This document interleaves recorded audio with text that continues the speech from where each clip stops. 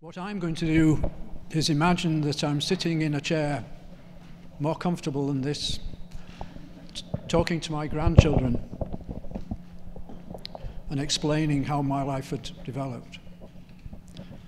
If it was a rocking chair, I guess an older person like me would probably fall asleep about this time of day, so perhaps that's a good thing. As I grew up, I had absolutely no awareness of university research.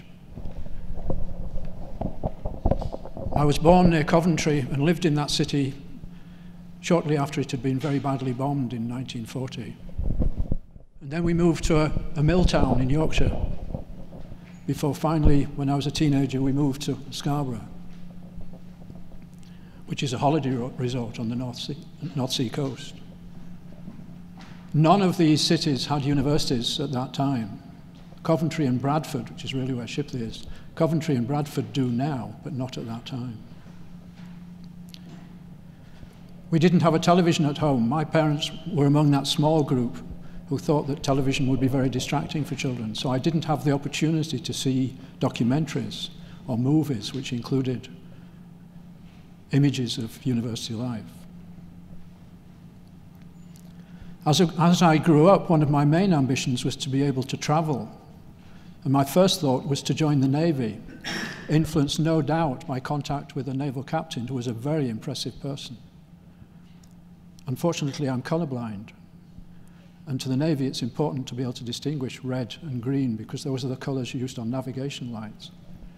I think they do accept colourblind people now, and I presume they just don't let you steer the boat. So I began to think of other ways. How else could I travel? And wondered whether it would be appropriate to train as an extension officer in agricultural science and travel around the world, particularly to developing countries, helping them to improve their agriculture. And so it was, next slide please, that I went to the University of Nottingham to study agricultural science. Fortunately for me, at that time at least, they offered exactly the same courses to everybody in their first year.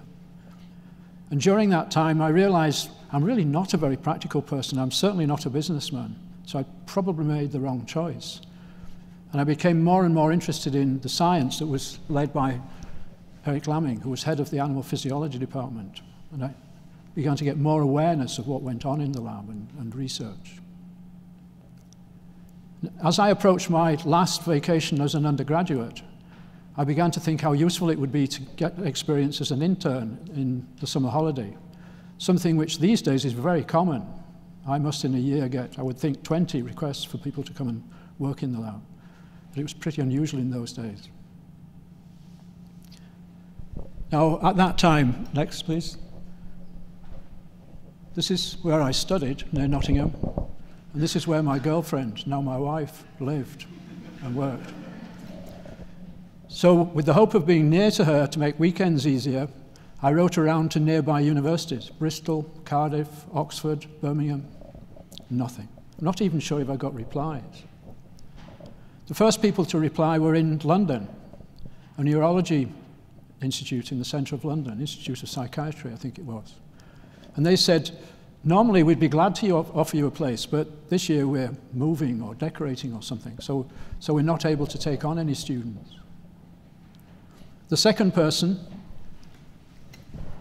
was this man, who later became probably the most important influence in my academic life, Chris Polge, at the Unit of Reproductive Physiology and Biochemistry in Cambridge. So it was just that one chance event that in the Psychiatry Institute they were not able to take students that meant that I became a reproductive biologist rather than a neuroscientist. I was very fortunate after I'd graduated from Nottingham to be able to go to work with Chris to do a PhD, freezing semen. Chris is best known as the person who recognized that there are some compounds which protect cells during freezing and thawing. And so any of the methods which are used to preserve cells these days probably use something which was based on his initial research. And I was able to work with him to develop a method which preserved both motility, movement, and normal structure of that body at the head of the sperm, they need both. They need to be able to move, but they also need that sack of enzymes in order to be able to penetrate the membranes around an egg. And the method that we developed preserved both of these aspects, and is the basis really of methods still used today. My wife and I hoped to travel to Australia for a few years, and we understood, as I was finishing my dissertation, having my oral, that there would be money available in Melbourne, which was a really exciting opportunity for us. So we actually began to pack things. My parents loaned us a car, which we could use to go around to visit the family before we took off, that sort of thing. And we discovered that there wasn't going to be any money available for 6 months.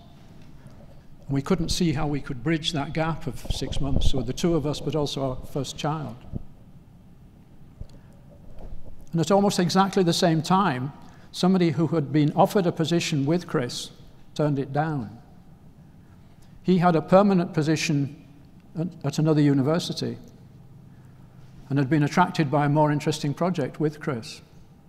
But that was just a 3-year appointment. And he decided it was more important to him to have the security than the exciting project.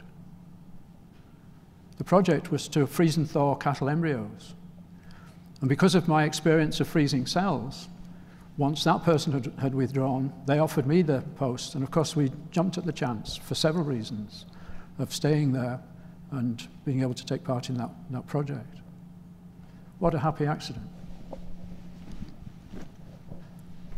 That meant that for the next 2 years, I worked with this man, Tim Rosen, who was the pioneer for most of the techniques which are used for assisted reproduction in livestock, for recovering embryos, culturing them, handling them, and then putting them back into surrogate mothers to produce offspring.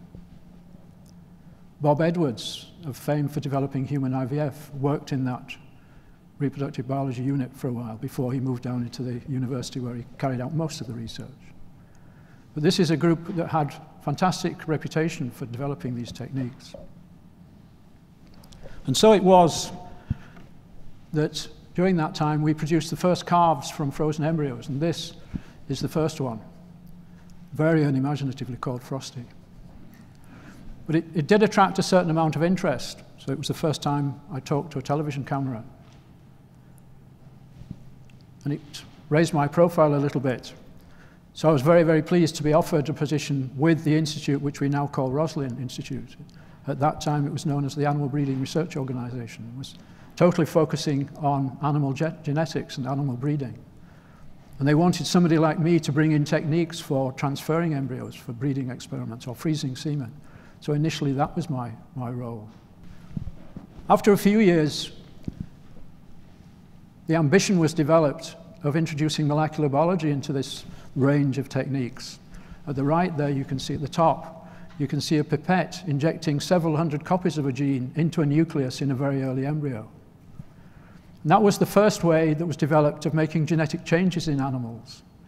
In this particular case, it added in genes so that the sheep produced in their milk proteins that could be used to treat human disease. That technique worked, but it was very inefficient and inadequate. Only a very small proportion of the eggs became offspring which passed on the gene and in which the gene actually functioned normally.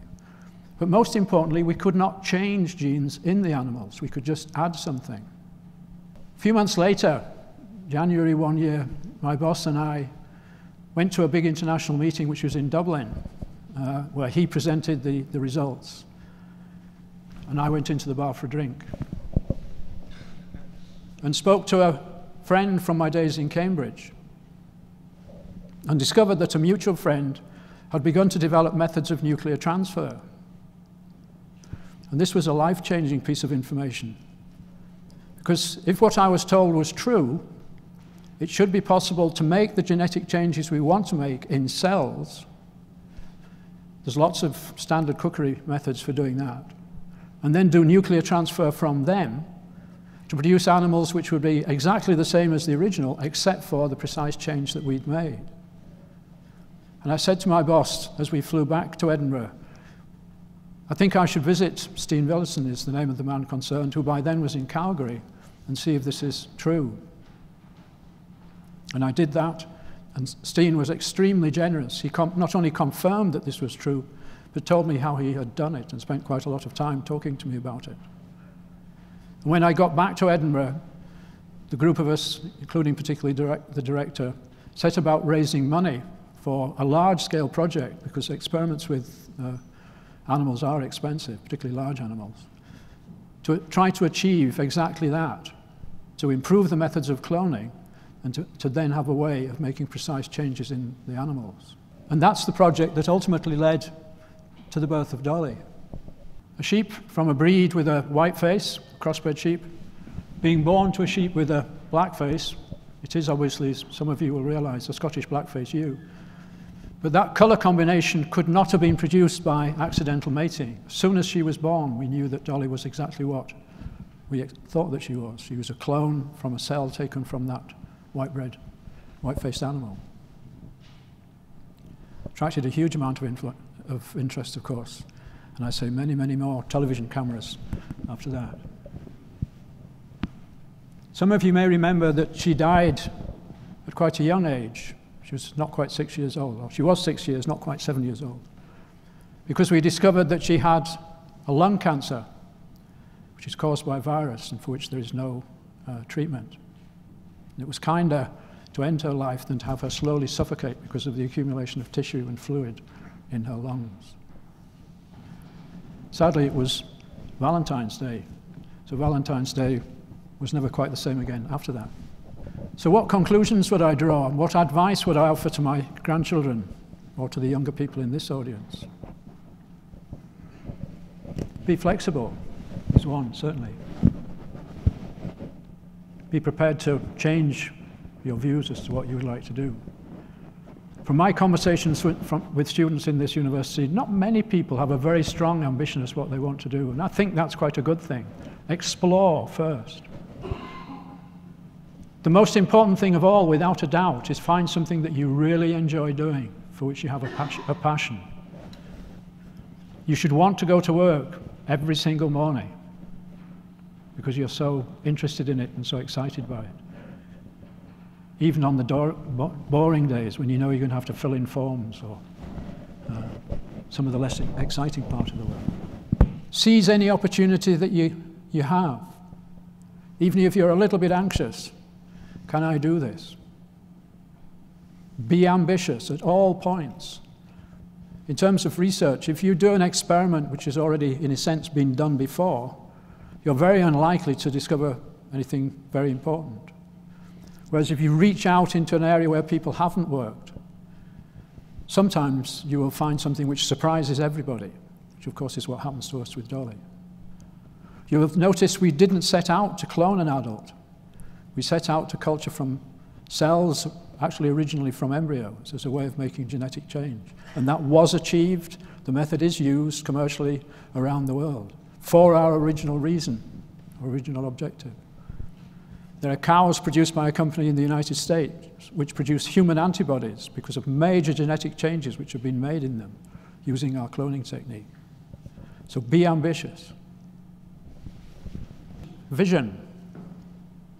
It's important to have that ambition of what it is that you're trying to achieve. It's almost certain that research these days will require a team because there will be different expertise. In our case, looking after animals, carrying out the surgery, anaesthetizing the animals, culturing cells, doing the molecular biology tests. And it was very interesting, again, that the previous speaker mentioned teamwork. I would have described myself as being the leader of the team that produced Dolly, because it's important to recognize the absolutely essential contributions that lots of different people made. So you need to learn to build up teams. Work hard. I went to an event in the United States a few years ago which was organized to try to teach children at the age between school and university this lesson of ambition. And there were people there from a whole range of different backgrounds. Novelists, scientists, politicians, the then head of the CIA, whole range of different backgrounds. And we were asked to speak for a few minutes as to what it was that was important in producing success. And essentially we all said the same thing. Work hard, teamwork, and be lucky. I think you're very much more likely to be lucky if you are pushing back the boundaries and if you're working with different people. So I hope very much that you will all find for yourselves a career which you become passionate about. I hope you enjoy it as much as I've enjoyed my research career. I also hope that you're just as lucky. Thank you very much.